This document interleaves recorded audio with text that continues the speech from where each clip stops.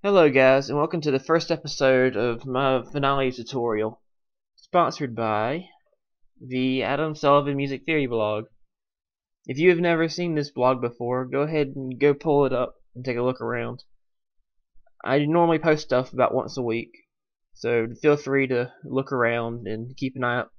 And if you don't want to keep checking in all the time, I have a Facebook fan page for people to join, and a Twitter account for people to follow, in which I tweet somewhat often on it. Alright, now let's go ahead and start getting to work. Alrighty, so let's start by opening up Finale. First, you would click on either the desktop icon, if you have a desktop icon, or if you have, like me, on Windows 7, click on the button down here. Now we have that wonderful splash screen, and then we open up the launch tutorial.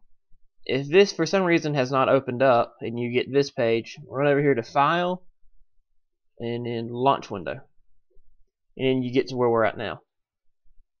Now we have these little sections here: create new music, open existing music, customize Finale, and then we have this little section over here for different quick start menus, tutorials, and then the tip of the day, which usually has some interesting stuff in it. I've actually learned a couple of tricks out of here from what I've been taking in my class. So let's break this down unit by unit. First, we have our create new music, in which we can go with a couple of different options here. The setup wizard is what we'll use first, and that leads us to the little startup wizard, and it gives us a way to set up if we wanted to do SATB, or soprano, alto, tenor, bass, for those who aren't in choir. You can have brass, you get jazz, concert band, all sorts of stuff except for these last two, which is what I've been arranging with. And now back to the menu. We have our default document, which is what we'll be learning about how to use later on. Our templates, which have come in handy for me throughout the past couple of weeks. You get these templates for just generic orchestra or generic stuff, or if you want to do education templates, which has helped me a lot, I will go for a tutorial on how to use all of these. We go back into here, or if you want to use the shortcut that was listed, you can use the shortcut there.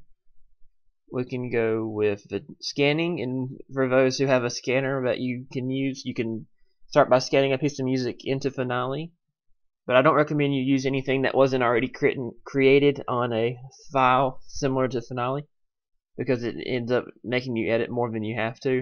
And then the exercise wizard, which is good for people who have smart music.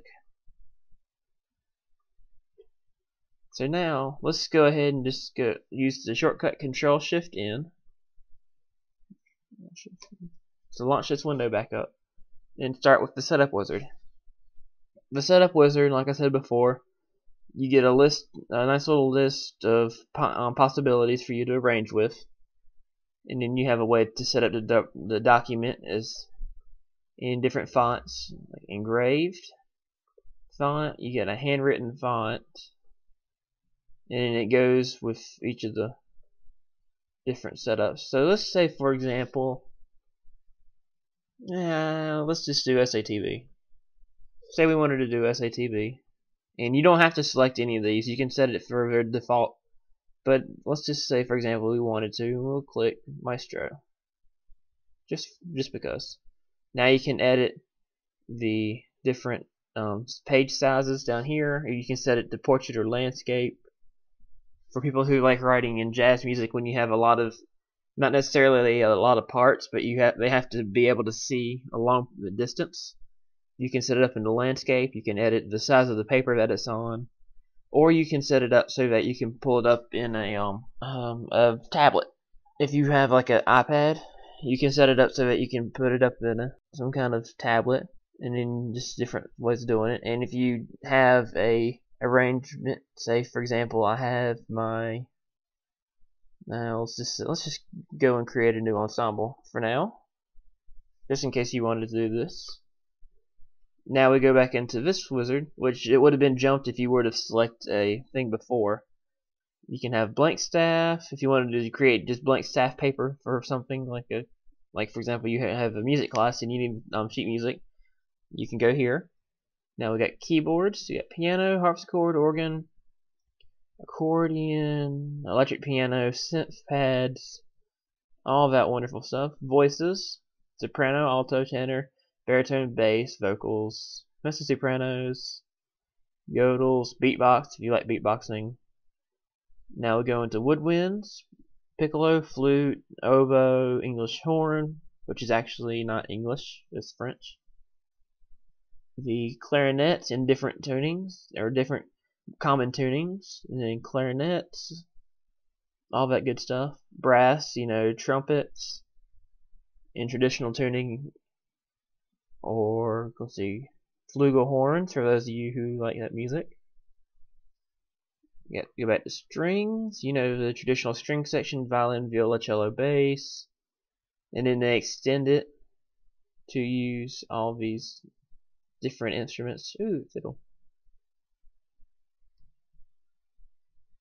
Let's see, plucked strings would be harp, guitar, electric bass, electric guitar, all that stuff. Tablatures for people who like writing music but don't like writing it in.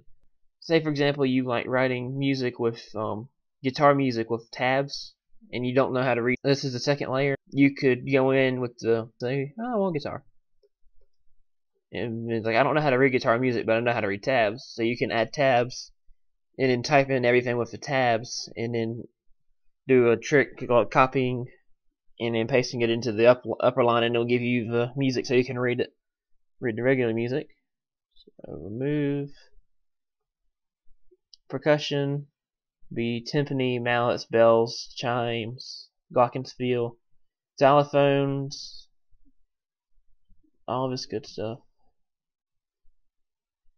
And drums is a snare drum, bass drum, quads, and a whole bunch more. And then finally general percussion, which is what you would more commonly see in a full orchestral or full symphonic orchestra piece, plus some more, a whole lot more. Alrighty, so let's say for example I didn't like the way they didn't have something I liked, so let's write a piece for, I don't know, trumpet, cello. Let's pick a woodwind. Let's say we don't need another really high voice to go with that. So we'll say clarinet. Make it clarinet in A. And then finally, let's finish this off with bass guitar. Let's see, electric bass. And let's throw in the harp, just because. Now you see, it came in order that would be more traditional to the way it's set up down here in the bottom under orchestral. You can set it up for different settings. So orchestral, choral, concert band, marching band, jazz band, or custom, in which you can use these arrows over here on the side to move it around. So say I want my trumpet, since my trumpet's the lead, it needs to be on top, and the bass needs to go at the bottom, but not before the harp, because harp works for the piano part, and it should be near the bottom. Alrighty, then you can choose to save this as a new ensemble by entering the name, and then it'll save it automatically. Or if you wanted to use it for this one time, you can just click next. So let's do that. Now we come up on this little screen, setting up the score. You can set up, let's see, the title. Let's just try tutorial 1. The subtitle, for in this case, we'll type in something. Let's see, a medley. Ooh. Let's see. How about a song for an unusual group, or a song for an unusual arrangement? I think I spelled that. No, I didn't. Arrangement. Now you go to composer. If you were to do say for example you wanted to rewrite a song that had already been written, you could go composer and then put your name as the arranger, or if you're doing like this, you can just type in your own name, which y'all know is, I can't spell my own name, that's kind of sad. Sullivan, arranger. You just leave, if you don't have something to put it in, then you can just leave it blank and it won't pull up in a minute. Lyrics, we don't have lyrics. Copyright.